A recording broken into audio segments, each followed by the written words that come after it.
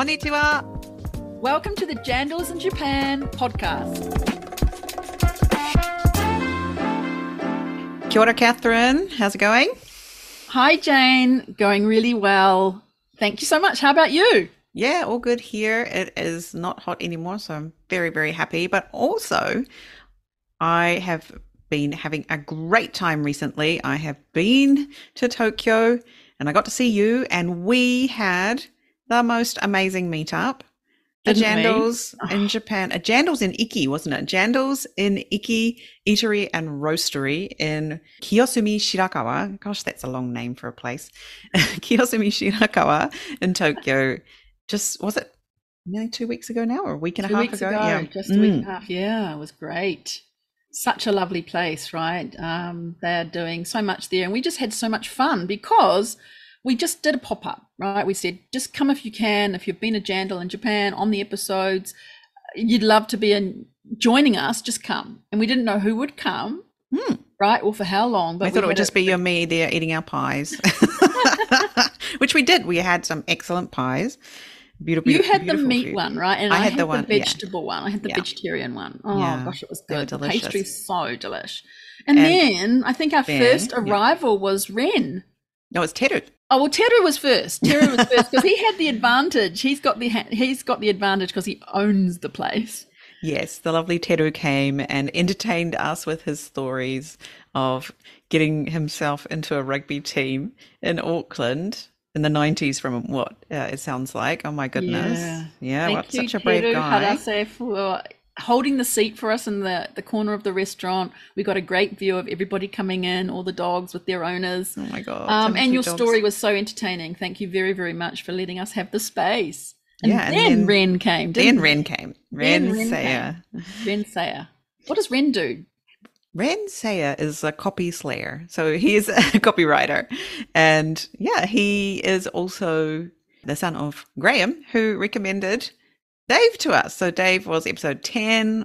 Fantastic episode. Yes, Dave Mann. Yes, thank you. Kaizen your Kiwi business. Yeah. So it was great to see Ren in person. Yeah. And then we had Jennifer. Ren had a pie too, didn't he? Everyone had a pie. Ren had a pie. just letting all the secrets out here on the Jandals in Japan podcast, what people ate. And then Jennifer, the host of Ikigai with Jennifer Shinkai, joined us. And she was our honorary Brit at the table. She was. But she did learn some more Kiwi expressions and things, I think. Didn't we teach her something? She was like, I didn't know that. We went right into Kiwi mode, so she probably had to pick up a bit there. Yeah. But luckily, the New Zealand flag does have a bit of British on it, so she was most welcome to be there. Thank you, Jennifer, for coming, your surprise visit after your return from the UK. It was lovely to see you there. Thank you. And we also had Adam then came. Yeah, he did. Adam Hall. Who was our episode 12 guest, talking about Manuka honey. Told us a fantastic story, which we hope we'll be able to bring you on the show in the future. We were all just spellbound listening to Adam telling us some of his stories of business in Japan. And then finally, Chris Moore came all the way out to see us. Chris Moore from Movement, isn't it? Movement Company Japan Limited, or Movement Company Limited in Japan. Yeah, he does all kinds of videography and bilingual story-based branded video and photo content. And it was great to meet him in person. You'd met him the night before, I think, at the ANZCCJ's gourmet wine and food party, but I hadn't met him since I was engaged with other conversations. But it was great to see him, and he had a pie too. Oh, did he? Catherine, keeping track of the pies. I think they sold out in the cabinet due to the Jandals in Japan. But it was just great, wasn't it, to have the pop-up come and everybody just turned up and had a great conversation. Yeah. And we loved it, and we just really want to do it again very soon. So keep an eye out for that. Yeah, as we said, we were at Iki. We were at Iki, and today's episode is about Iki Espresso, Iki Eatery and Roastery, and we can't wait to bring it to you. Yes, so today we have, we've talked a little about Teru just now, who is the manager and owner of Iki, and the other half of the duo who have created Iki is Kim. Kim is Teru's wife, and she's currently in New Zealand, coming to us from New Zealand today.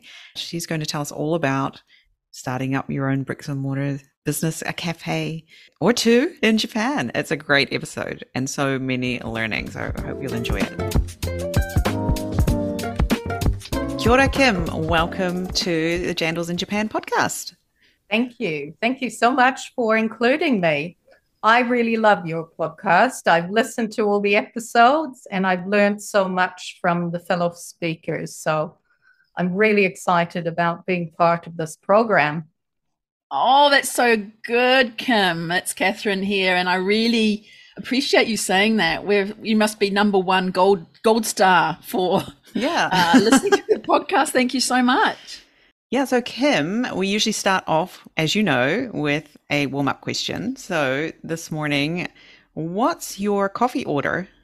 I'm a regular single shot flat white girl. Me too. A single shot flat white. Yay. Catherine, how about you? Well, I used to be a single shot flat white, but now I'm a pure black coffee person. And I never really liked black coffee, but now I actually understand the differences in the acidity and in the flavor with just a black coffee. So that's my go-to, unless I'm going to certain cafes around town. Yeah. And I will have a flat white as a treat. Yeah, we had one the other day, didn't we, at a certain cafe? We did indeed. Kim, that was your cafe. We were so excited to be there. We took our Jandals in Japan team and had a meetup at your place, which is Iki, I-K-I, right? Iki's new roastery and eatery. And we went there and had lovely food and coffee and enjoyed your vibe. It was like really being in a cafe in New Zealand. Excellent. That's what we strive for. Well, we're so happy to have you today, Kim, and we know that you and your husband, Teru, have done so much to bring the vibe of New Zealand into Japan with Iki Espresso and your other outlets in Kiyosumi, Shirakawa on the outskirts of Tokyo. And we thought it would be really great to have you on the show to help people understand about what it takes to set up a really successful business in Japan. That's a bricks and mortar business, right? A cafe operation, because you've got to have so much devotion to, the excellence in the food and the coffee. But not only that, also have your clientele come back to you and keep bringing other people with you. So we wanted to talk with you today about that. So we'll put your full bio into the show notes, Kim, but tell us about your background, because I know you had time in Europe and Vietnam and New Zealand as well, of course, but your background and also your inspiration for starting this cafe and coffee business in Japan. Yeah, sure. Well, I was born in San Jose, California, and my parents were both migrants to the USA. Mum from Sweden and dad from England. And when I was 6, my mother and I went back to Sweden, and I went to school there. I graduated from Gothenburg University. And then I came to New Zealand on holiday, and I really fell in love with the people and the scenery. I mean, to me at that time, which was 1988, New Zealand felt like a really curious yet comfortable mix of England and California. Friendly, laid back, liberal people, sprinkled with a bit of British culture. And then Teru's passion growing up was rugby. As soon as he graduated, Teru came to New Zealand to play at Teachers Eastern Rugby Club. It was always his dream to reach Division 1 in New Zealand, and he did. Wow. And the club had arranged a homestay in Mairangi Bay, and he got a job as an inbound tour operator for a company called Newman and Kumagai. So I had an MA in education, and I got a job as a teacher at an English language school in Christchurch, and then I became director of studies at a school in Auckland. And Teru's best friend and rugby mate, Ichiro, he was a student at that school. And one day I was introduced to Teru at a party. Well, we met in June. We got married in December. Wow. And for our honeymoon, we went around the North Island in Teru's little Mini Cooper. We did the Tongariro track, blackwater rafting at Waitomo Caves, and all sorts of adventures. And then shortly afterwards, we went to America, where I had been offered a job setting up summer English programs for international students. And we settled in Alexandria, which is a historic little town on the outskirts of Washington, D.C. And Teru played rugby with the local team there, and he helped me look after wayward Italian students. But it was in Alexandria that we came across this cool warehouse-style cafe called Coffee House, spelled Kofi. And there were lots of little bars and restaurants in the area, and it was our first real encounter with quality espresso coffee, I think.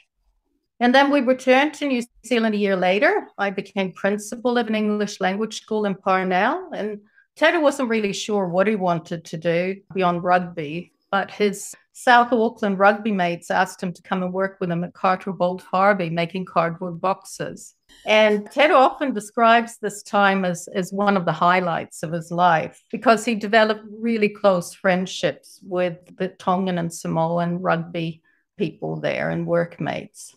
And then in 95, we bought our first home, which was an early settler's cottage without a lean-to in O'Neill Street in Ponsonby. I think it was about 58 square meters and had 3 tiny bedrooms. And we had 2 Japanese rugby playing flatmates.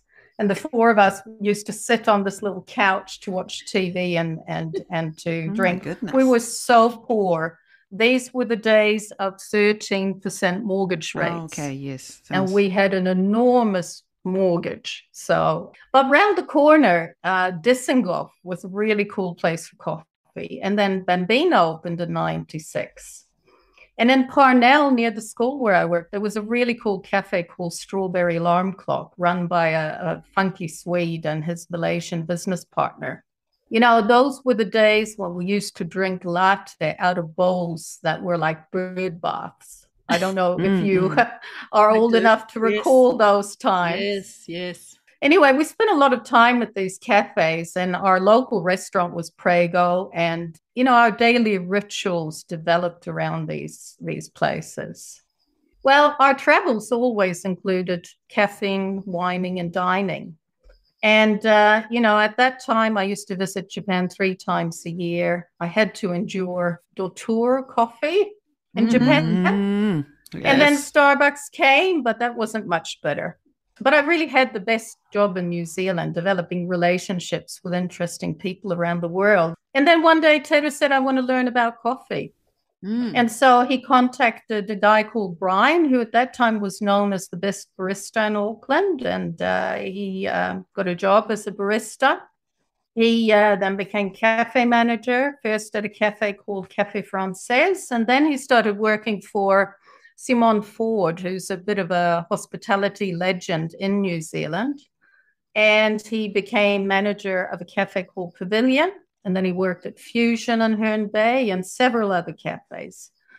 And then a Japanese investor asked him to set up a cafe from scratch in Queen Street. And that was his first experience in managing the process of setting up a business. So about this time, I had joined Academic Colleges Group as group director of marketing. We were setting up a new school in Parnell and a large international campus in Queen Street. One day, the general manager, he said, you know, I have a vision for these cafes in the schools. We're not going to have normal tuck shops. I want to have good coffee. I want to have sushi, healthy food. And so parents can drop off their students, sit and have a coffee before they go to work. And he asked if we wanted to take the management contract. So that's how TESC was founded. And TESC was an abbreviation of Teru, Hannah, Humphrey, Ernie, Selma, and Kim. And those were our 4 dogs at the time. Teru ran that for 5 years. We were all press coffee customers, and Teru got to know the All Press team and Mike All Press. And Mike really wanted to set up in Japan. And Teru and Mike, they went on a couple of scouting trips together. And then we entered into a joint venture agreement to start All Press Japan. And Teru went to Tokyo. He found the building. He worked as general manager and dealt with the contractors, hired staff, all of that. And All Press Roastery and Cafe opened in August 2014. And it was a really great experience for Teru and I. And it was during that time that Teru also made a lot of valuable connections with professionals introduced to him by his sister, who lived in that area. And Teru chose Kiyosumi Shirakawa because of his neighborhood, and he had history there. He stayed in the area as a student, and his sister and husband lived there, and it had a nice vibe. It had canals, rivers, traditional cake shops. They call it the Venice of Tokyo. And, at the time he was cycling around looking for a building for All Press, there was only one coffee roastery there. And a month after All Press premises were confirmed, Blue Bottle from the United States set up a roastery there. And I think today there are at least 9 or 10 roasteries, cool cafes in the area.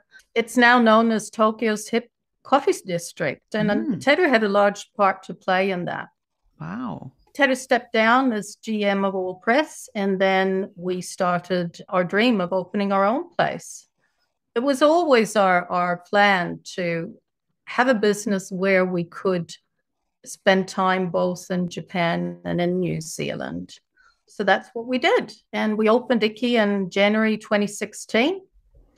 And from then until COVID, I would spend an average of 1 week per month in Tokyo and the rest in New Zealand.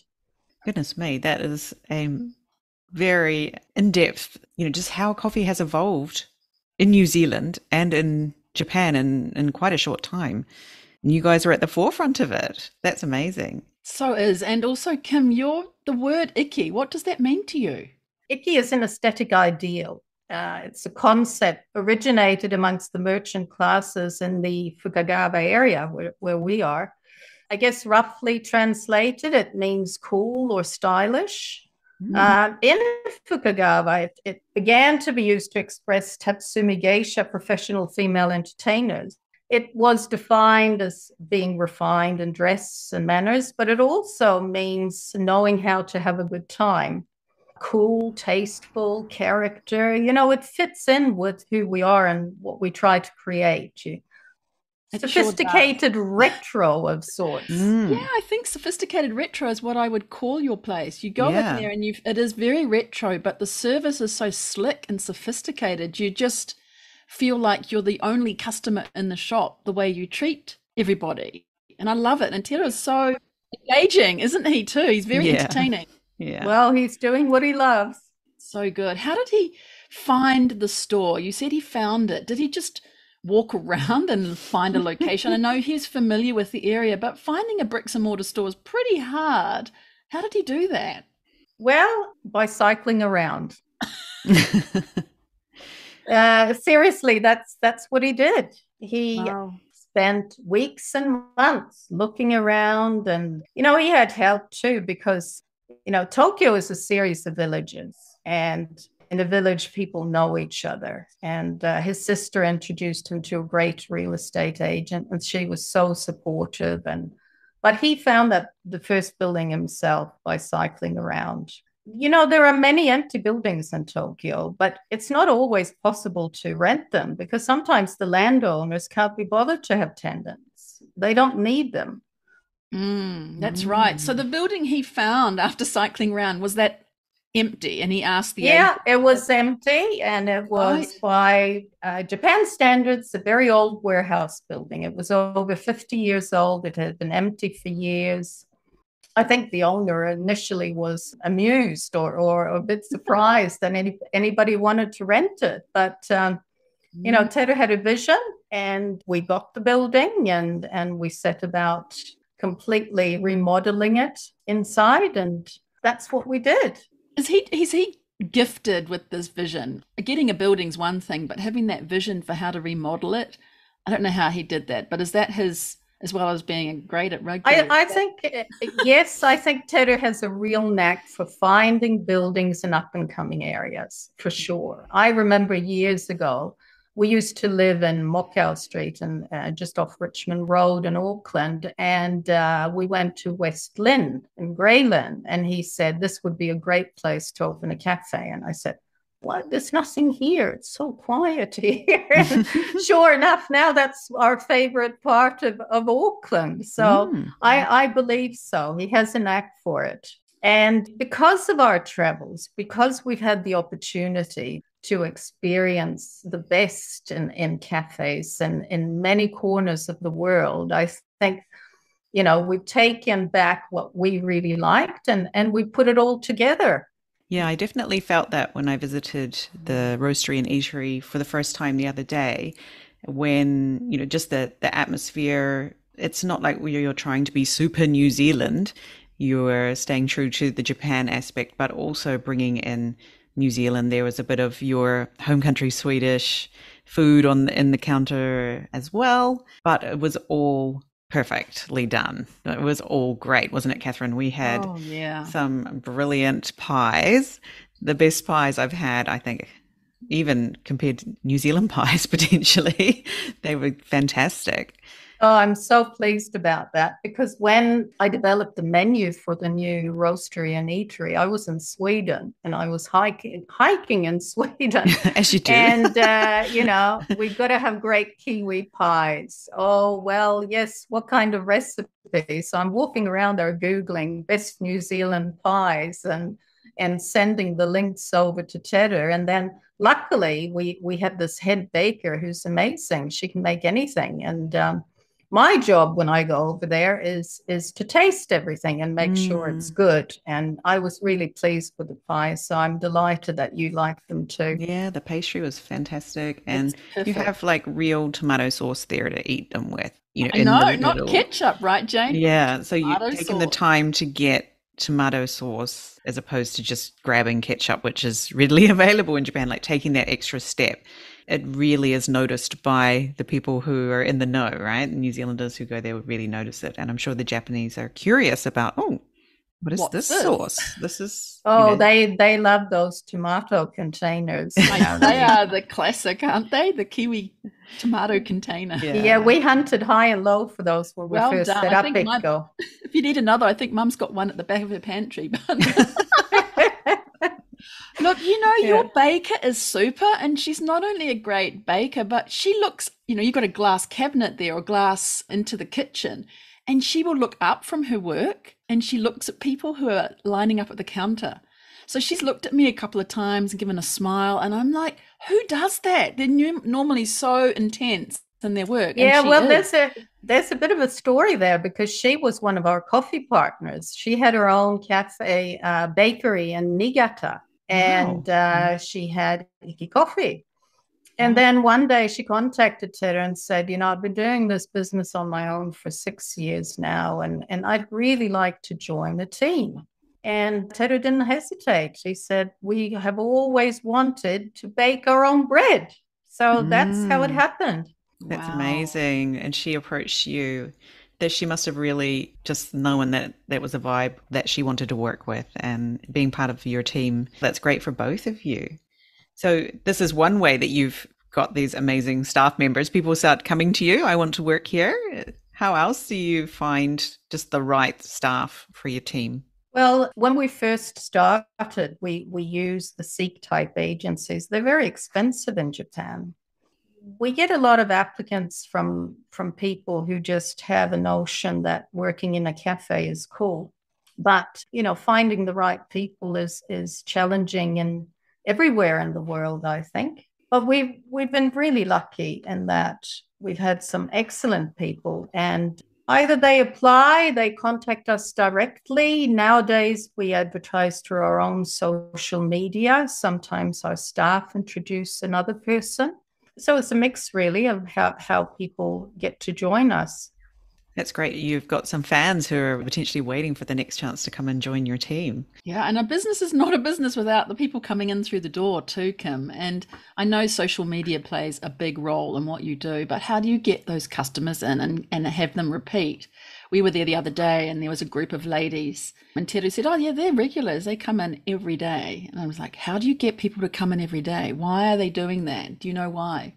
Yeah, it's probably the most pleasing aspect for us that has happened, because it was always our goal that we would have a cafe similar to what we'd experienced in Ponsonby, for example. I used to go to Dizengoff every morning and meet up with my colleagues from AUT, MIT, and Unitec. And we'd start off the morning for an hour and chat about where we're going next to recruit students, and could we squeeze in some fun time together and that sort of thing. And it just became part of the daily ritual. And we said, wouldn't it be great if we could do the same, if we could achieve that in Japan? And we have. How did we do it? I think by creating a comfortable space. We always wanted to be an anchor for the community. I remember when Teru first showed me this building, he said, I found a building. I was going over there. I went and had a look. We got off at the train station, walked around the corner, walked 5 minutes, and all I could see was quite a quiet street, right? And I said, well, where are the customers? And he said, they'll come. And they have. So if you can create an atmosphere, an environment where people feel comfortable, they'll come back. It's of course it's about the coffee and the food, but it's also about how we can make people feel when they come to us.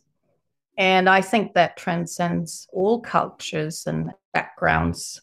We wanted people to come of all ages, all backgrounds, all nationalities, and make it the kind of place that we want to go to. I think that's the key part.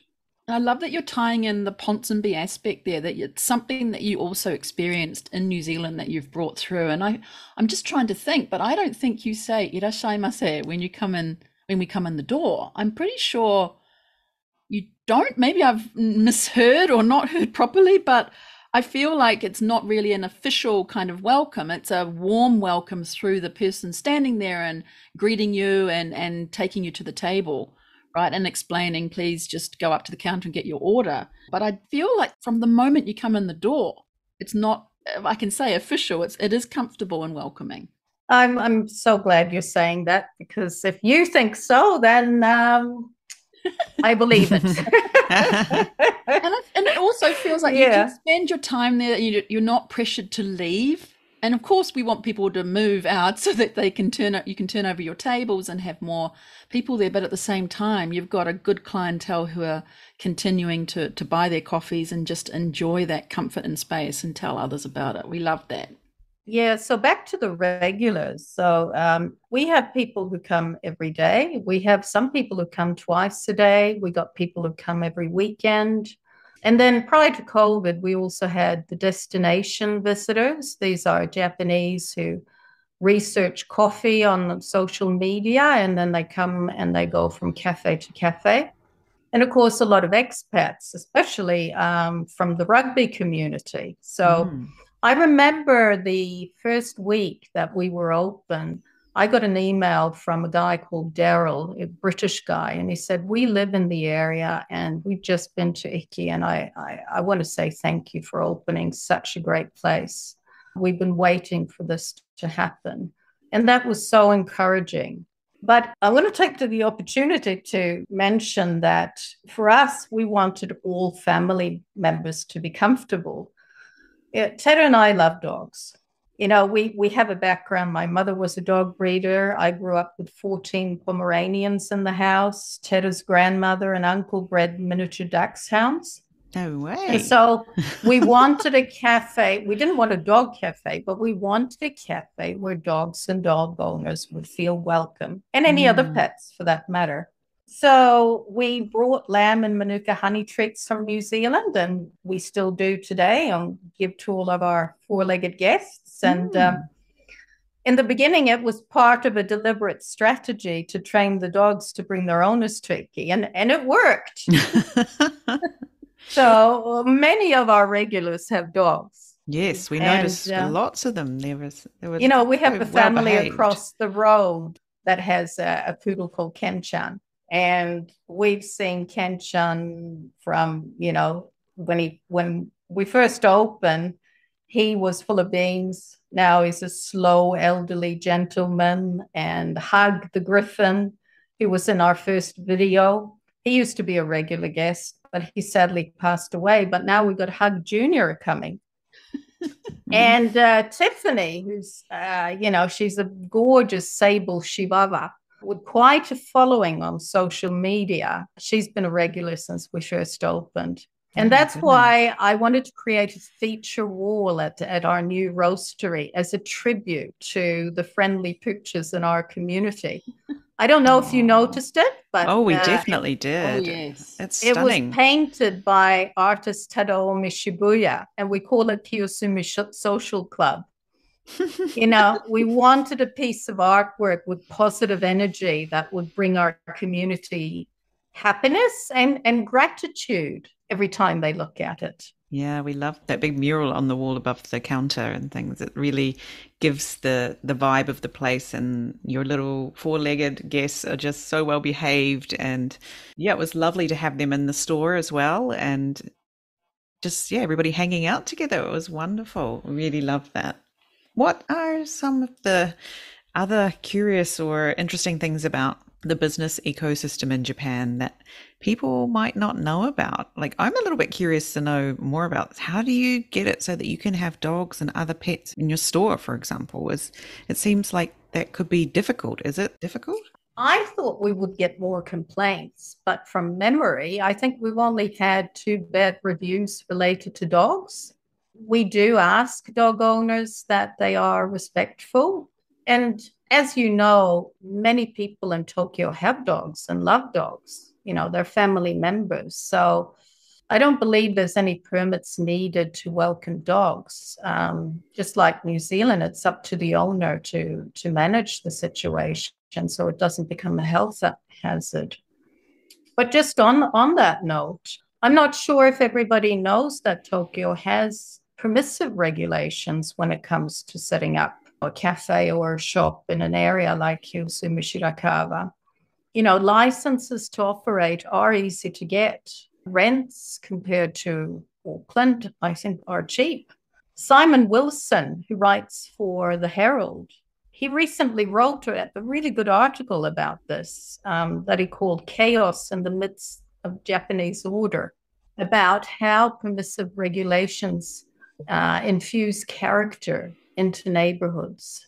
Yeah, that's really interesting. I would have thought there would be a million hoops to jump through to be able to have dogs to be able to come into your cafe. But it sounds like the cafes that aren't doing that are worried about potential complaints from regular customers, and they don't. Most likely, I would say. And another thing, if people are looking at setting up a shop of some kind, is that builders and subcontractors are incredibly efficient in Japan when you compare to how long things take in New Zealand. The new warehouse, which is a big wooden warehouse, it took only 2.5 months to fit it out. And we had, really? Wow. We had a project manager, we had a 76-year-old builder, painter who's also a builder, some subcontractors, and they worked diligently 7 days a week. They were totally committed, and that building needed a lot of work.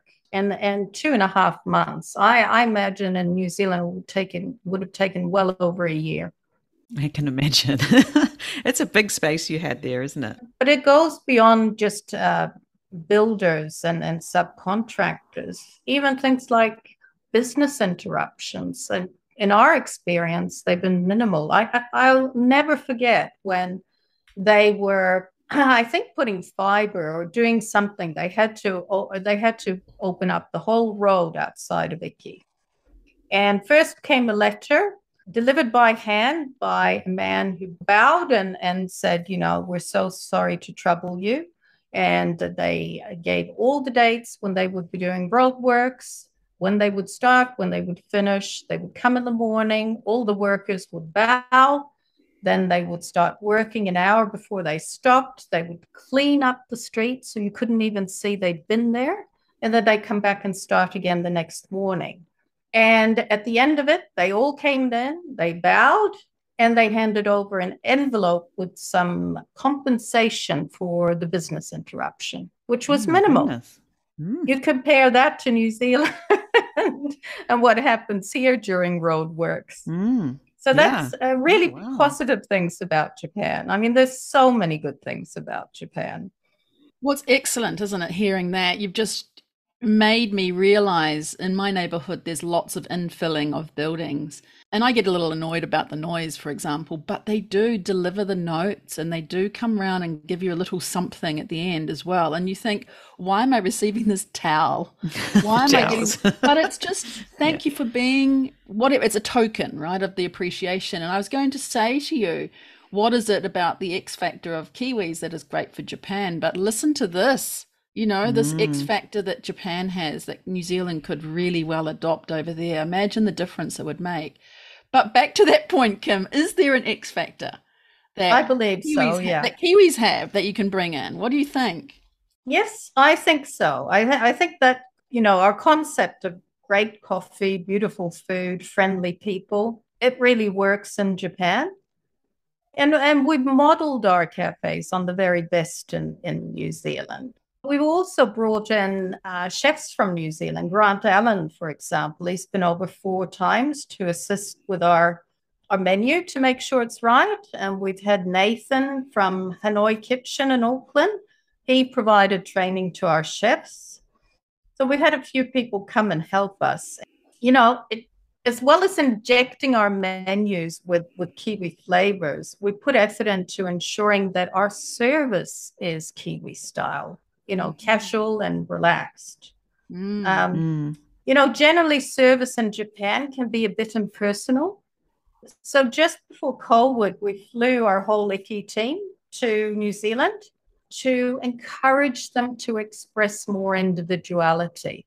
We took them to all our favorite cafes and restaurants in Auckland and Queenstown for a week.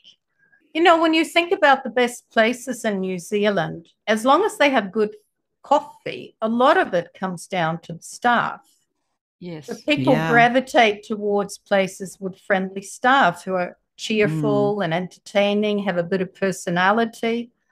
And we wanted to encourage our staff to be a bit more like that, to not be afraid to express their individuality. Mm. So we're trying to motivate our Japanese staff to create that relaxed and friendly atmosphere. And we believe that the Japanese respond well to that.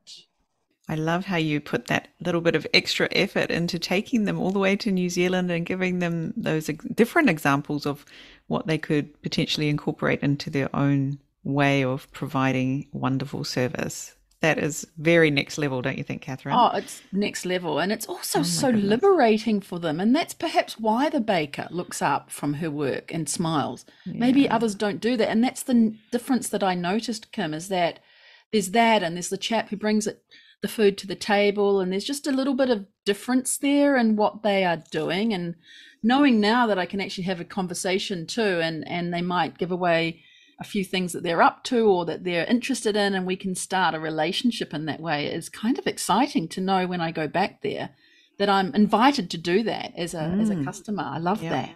Wow. This is all sounding so good, Kim. Yeah. There must be some pitfalls, What are though, the too, pitfalls? that people have to be careful about in Japan. Is there some 1, 2, or 3 things that you think just be a little bit careful about this? There are 3 terms in Japan that I don't like. Oh, tell us. Yeah. 3 terms. Or expressions. Let's think about it. Okay. Let's think about it. Let's have a meeting to discuss what we're going to think about. Let's have a meeting to discuss what we thought about. Everything takes time, and I like to make decisions in action. Yeah. It took us quite a while to get some dishes on the menu. But the thing is, once the change is done, the quality is consistent time and time again. And I think Japanese people like to do things to perfection, and they're often risk averse. Now, this has the potential to conflict with our values, which are based on continuous improvement to the benefit of our customers. Finding people with creativity and courage is a little bit hard in Japan. The other thing, we are doing it. it took me a very long time to learn that that doesn't actually mean it's happening. It means that, yes, we acknowledge that this might be a good idea. But it's not actually, Right. yes, this Yes. is, yeah, we agree and let's go ahead with it. Right. Yeah, and hi. Hi. So Yeah. when I was promoting New Zealand education, I once got a grant from Education New Zealand, a market development grant. And that year I visited 85 educational agencies in Japan. And I'd go and present our schools. And over time, I learned that hi can mean anything from, yes, I acknowledge that you're talking to me. Yes, I hear you, or yes, I'm still here. It certainly doesn't mean, yes, I really like what you're selling and you're going to get lots of students. I think that New Zealanders, as many of your other speakers have said, you've got to learn to listen and you've got to learn to find out how you can add value. How can you help them with their business? Exactly. And I mean, yes, in English is such a affirmative, positive word, but again, hi is so Nuanced, isn't it? fuzzy and cloudy and nuanced. Exactly. Or Yeah. like hi, which is kind of like what? What? Or hi. Yeah, Hi, I hear hi. you. Yeah, I hear yeah, you, yeah. but I'm not going to. Yeah. You're so right. Learning to listen and really find out what they actually mean and then how you can add value into that. That's really amazing. Anything then, since we know Teru's so good at the crystal ball gazing, Kim, of what's around the corner, what's coming up in Japan that people should be aware of? Maybe what's trending in your industry itself or what you see happening in Japan. Some of the other speakers have touched on this, plant-based food and milk. Just before COVID, it was really hard to find good plant-based milk in Japan. We managed to get some through a trade show we went to. It was soya milk from Australia. But even in those days, we had international visitors. They'd bring their own plant-based milk. And we have a soya shop around the corner. They've got an over 100-year history of making soya and tofu, but they couldn't really make milk that tasted good with coffee. Now, today, we've got 4 or 5 different types of plant-based milk, and vegan food is a big thing as well. So I said to Teru about 3 years ago, we have a real opportunity here, and we've got to be ready when visitors start coming again after COVID. So we now have some vegan items on the menu, which I'm really pleased about because I'm a freegan myself. 95% of my diet is plant-based. So those are the things I believe will only get more and more popular in Japan. Really great. Please tell us about what is coming up at Iki, and I believe you have a collaboration happening at the moment. We do. Antipodes Skincare. We're doing a collaboration with them. Their new skincare range is about fermentation and probiotic healthy things to put on your face. We have come up with a menu that includes Manuka honey and Marmite as its hero. So think Marmite and avocado toast and Marmite cream cake. Now, Teru assures me it tastes really good, and we sold lots of it yesterday. Brilliant. All right, I have to try that. I can't even imagine It's on for 2 weeks, and I've also been in touch with Adam Hall and nice. Poratu Manuka honey, and we're hoping that before long we'll be able to offer the first UMF 20 plus Manuka honey latte and Manuka honey lemonade in Japan. No way. Oh my goodness. I'm so excited to hear this. He connected with us thanks to the Jandals and Japan Network. We are thrilled. We went to, he came to Iki with us the other day. That's right. He was blown away by your premises and everything. So I'm glad that he took that step to reach out to you. Catherine, I've got goosebumps. I've got chills. I've got goosebumps. Yes. This is what we wanted, Kim. We want this community through Jandals and for others who are on the show, right, to connect with each other and do these kinds of collaborations. I am absolutely thrilled to hear that. Absolutely. I'm absolutely thrilled that oh, that's my little dog Sparky. I'm delighted that you've taken this initiative because for me, it's been wonderful to connect with some people. We knew, of course, we knew Don and Jason. Yeah. In fact, Grant Allen, the chef, is Jason's uncle. Yeah. No way. But I'm looking forward to meeting more Jandals soon. I'll be in Japan on the 22nd of September. Oh, really? Oh, wow. There we go. Jandals listening. Kim will be landing. And Kim, just those dates for the Antipodes collaboration there. When is that? September? It's the 1st to the 14th of September. Brilliant. Boy, oh boy, I don't even know what to say next. I'm so excited for you hearing this. We didn't know you were going to say that. And it's just terribly exciting to know that the Jandals in Japan community has brought this kind of collaboration. Anything else, Kim, that we should know about or that you would love to tell our Jandals listeners? Yes, the fun stuff. I'm going to Japan to have a party. Oh, good. Tell us. So we're going to have a housewarming party, Kiwi style, on the 28th of September. So if you'd like to join us, get in touch and we'll send an invitation. And that invitation is extended to any listener. Oh, that's brilliant. 28th of September, people. And that's at the Roastery? Yes, it is. It is. Yeah. Okay. And that'll be evening, will it, Kim? It'll be from about 6:30 onwards. Hopefully there'll be a dance or two. That is so exciting. Kim, do you have a special for Jandals listeners? I sure do.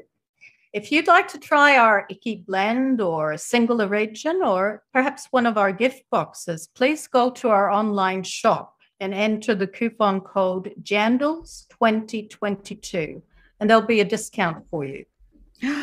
That's very generous of you. Jandals 2022. So the number 2022, yeah? That's right. And is Jandals with a lowercase j or uppercase j? Uppercase J. Gotcha. Thank you so much.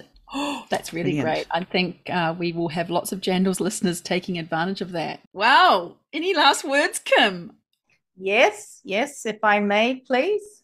You know, we do events and pop-up dinners. And we've got 2 catered events booked by Education New Zealand providers in October. And if there's anyone out there who's thinking of holding an event, whether it's a wedding or a birthday party or a business meeting, we'd love to hear from you. We're also looking for staff.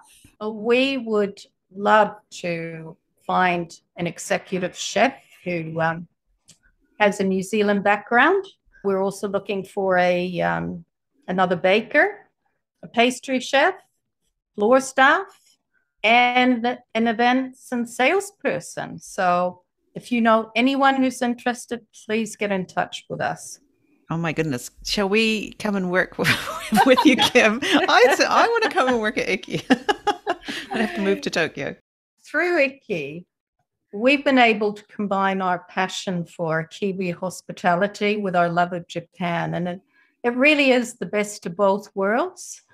My mother always said that nothing of value comes easy, and happiness is to successfully overcome a challenge. The greater the challenge, the happier you'll feel. So I'd encourage anyone who has an interest in Japan to follow their ambition. If there's an experience in front of you, go for it. Very wise words there. Congratulations, omedetou, on being a Jandal in Japan.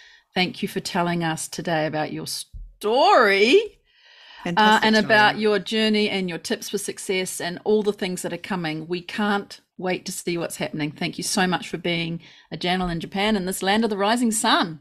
Oh, well, thank you very much indeed for the opportunity, and keep up the good work. Thank you, Kim. We'll keep in touch. Kim. Yeah. Thank you so much. Oh my goodness. Talk about getting torihara. What is it? Goosebumps, Goosebumps. right? That's the word I was looking for. Thank you. Yeah. Wow. What a lovely story. That whole story at the beginning there. Wow. And then all the insights that Kim has and the things that they've got going on too. Ah. Yeah, so exciting. And that Jandals podcast has created some actions in the world that people are connecting with each other, people are doing collaborations together. Oh my goodness, it's happening Hand already. on heart. Bless, bless, bless. That is just what we wanted. That is Exactly. so exciting. So It's worth Catherine, it. It's worth it. Yes. Sorry. It's Tell us so your worth takeaways. it. I know My you've got your takeaway. top takeaways there. I loved how she talked about the cafe being an anchor for the community. And I felt like, yes, with a building, you can have an anchor where people go to, but in anything that we do as New Zealanders in Japan, as Japanese with love of New Zealand and Japan, I think that's part of it, is being the anchor for your community. Look at Jandals in Japan. It's now an anchor for the community. I know, I'm so excited. Oh my goodness. So, I've got goosebumps again.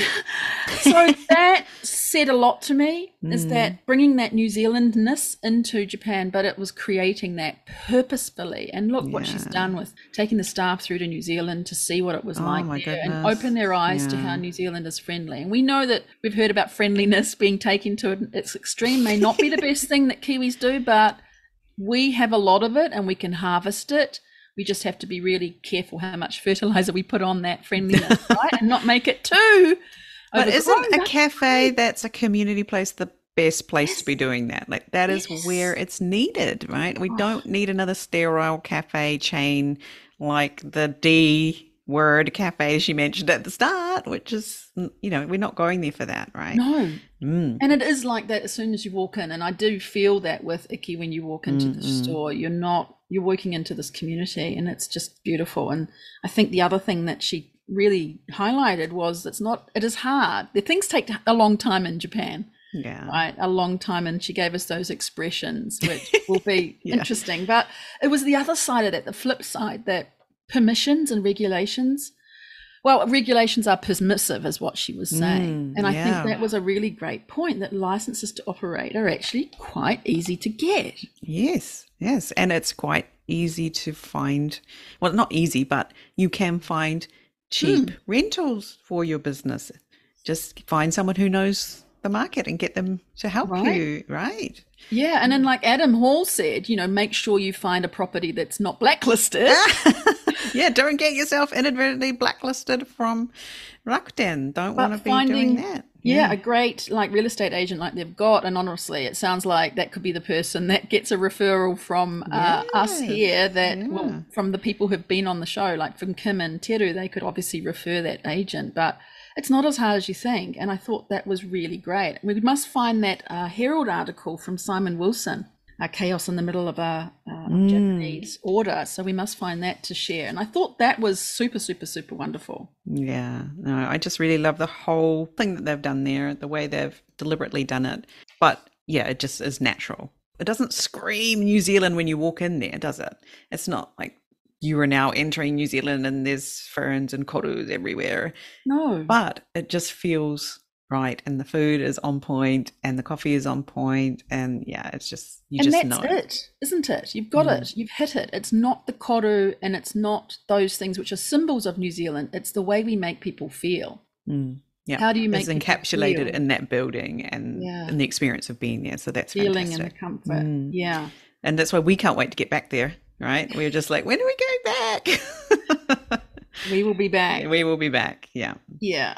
It's quite an interesting sort of location. I was sort of wondering, why here of all the places? Like when we went out there for our meetup the other day, and for the very first time to go into that neighborhood, it's not a part of Tokyo I've been to before.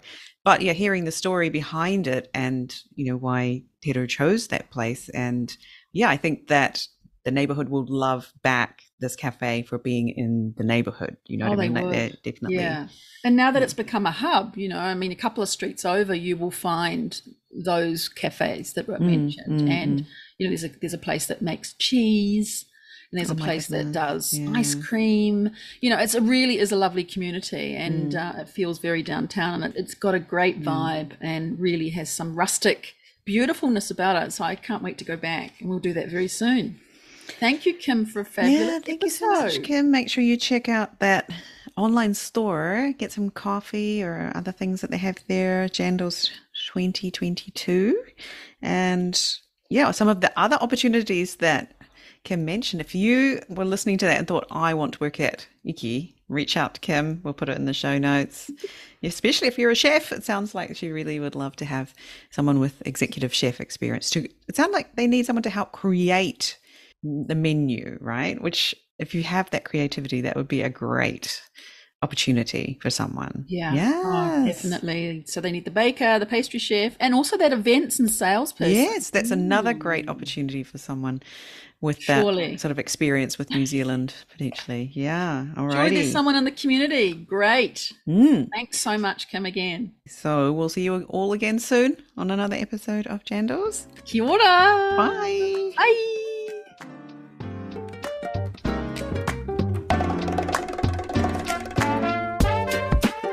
Thanks for listening. Make sure you check out our guests' links in the show notes. This podcast is brought to you today by Catherine O'Connell Law and Pod Launch with Jane.